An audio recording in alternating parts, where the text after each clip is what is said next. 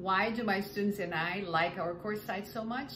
Well, they're very organized, they are visually appealing, and they are very accessible. I use the resources and support of the Teaching and Learning Innovation Office and the Office of Information Technology, specifically their course template and the course on Universal Design for Learning. The more we use these resources, the more aligned we'll be with the best practices in teaching and course content delivery.